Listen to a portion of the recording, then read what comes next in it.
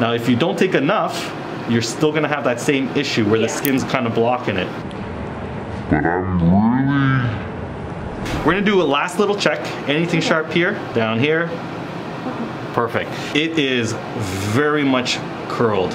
The nail's going very low, very, very, very low. It's still very much irritated. And so the crazy thing, when we just remove a nail and don't do anything, the nail will grow back. That is a for sure thing. Okay. And so for you, what happens when we remove the nail, the skin moves into the space and then the new nail grows in, pokes right back in. So we are today doing that permanent removal of just the side. Yeah. You're gonna still have a nice full nail.